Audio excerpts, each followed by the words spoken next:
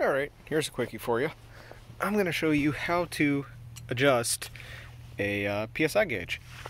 So this one right here is the one we're going to use as the baseline because I know this one is accurate.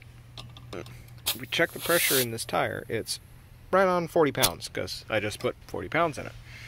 Now if we check this Von door that I bought and then immediately proceed to drop on the ground like the third time I used it, you can see that it reads just a hair over 40 pounds.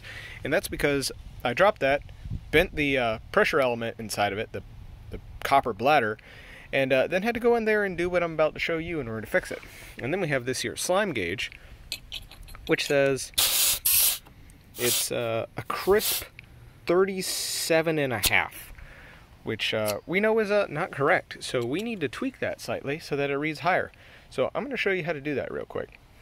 Alright, so fixing one of these tire pressure gauges is actually pretty easy, and this concept applies to, all pneumatic pressure gauges. I don't know if it applies to hydraulic pressure gauges, but it definitely applies to pneumatic, or at least stuff that operates in, like the sub 200 PSI range.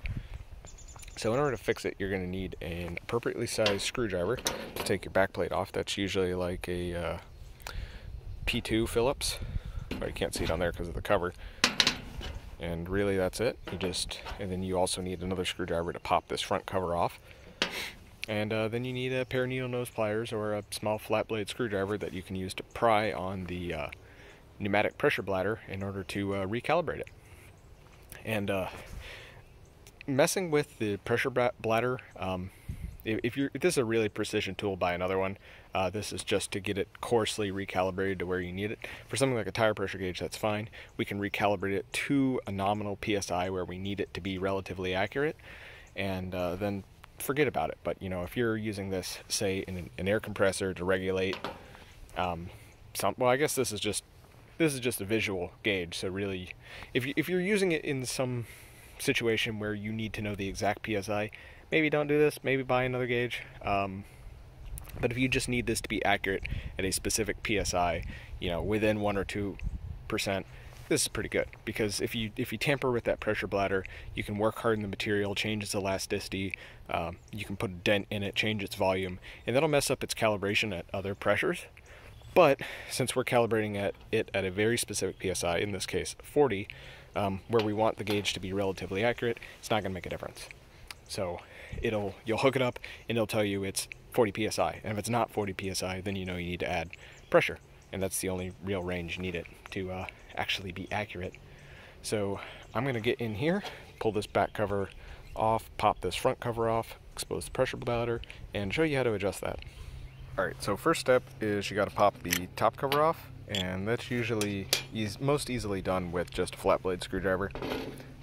If you're lucky that there's not this little lip here in the main body of the housing, and you can just sort of stick the screwdriver under there and pry it off like that that's how that is on the Condor.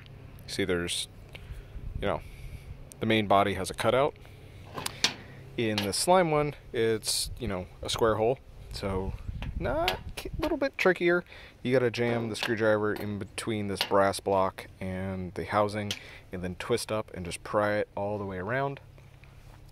And then you just sort of take the screwdriver and then just sort of slide it into it with some force all the way around and just knock it off. And once you get it free enough, you can usually grab it, twist it, pull it off. Then you just take these screws off the back, and that'll allow you to slide this whole guy out through the housing, which may be a little bit tricky on this job right here, but I'll see if I can do it. Okay, so this slime gauge is a little bit of a special case because this outer body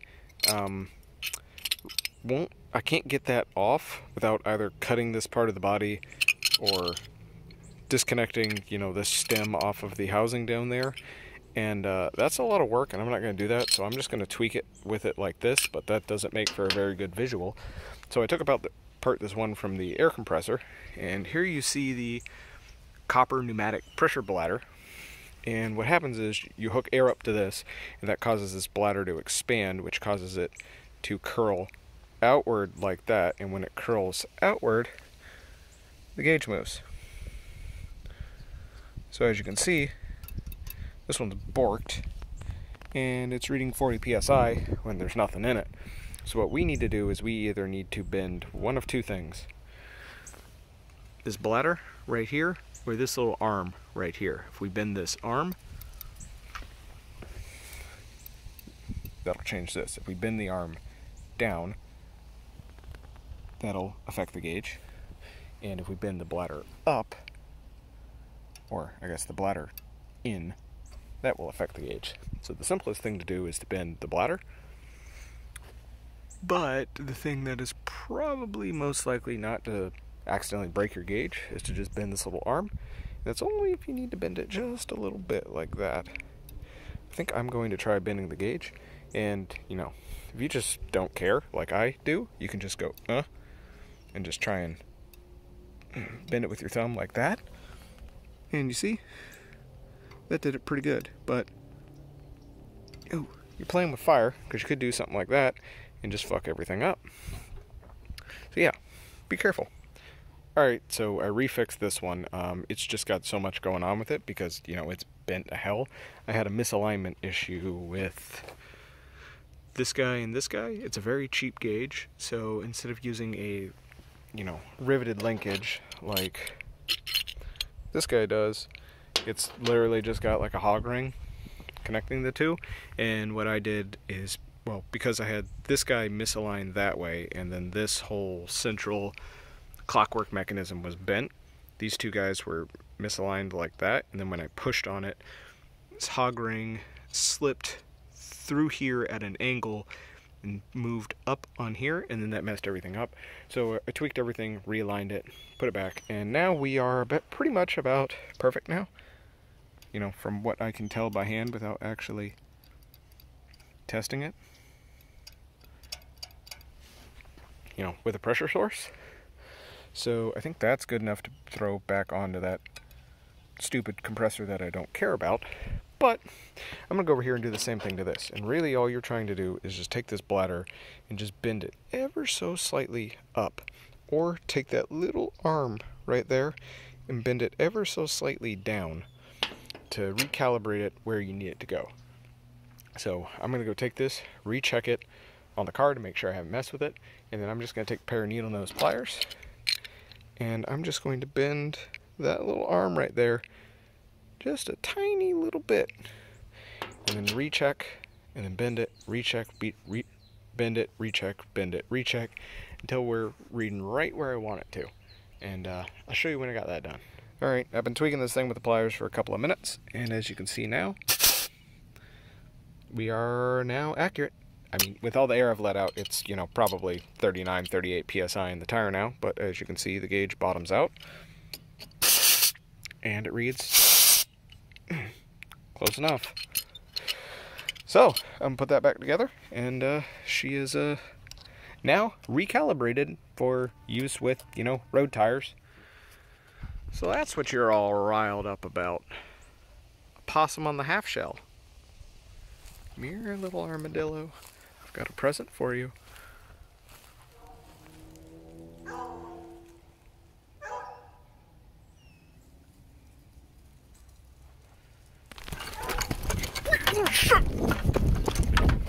Alright, bam. There they are, back together. So I checked this one off screen, just with an air nozzle just pressed up against the bottom of this to my big compressor, and it's reading, you know, pretty close. It's within 5 psi. It seems to be the same at 80 psi, which is kind of the mean operating range for this gauge anyway.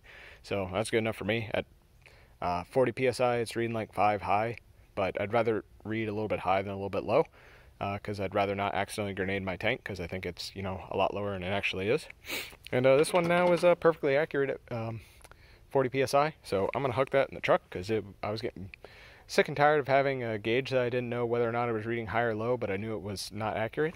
Hope this video helped. If it did, go down there, give it a like, comment if you know a better way to tweak these things, whether or not you should be tweaking the bladder or that little arm or something in that clockwork mechanism. But this has always worked for me. Whenever I have a busted gauge, you know, I don't stake my life on any of this, but, you know, when you're just checking tire pressure, you know, if it's a PSI or two off, that doesn't really make a difference.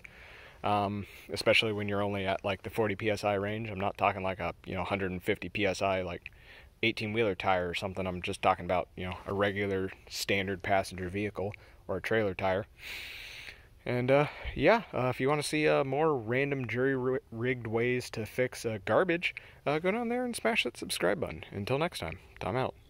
Well, after about 2 years of trying, I finally got this drain out of my dad's air compressor.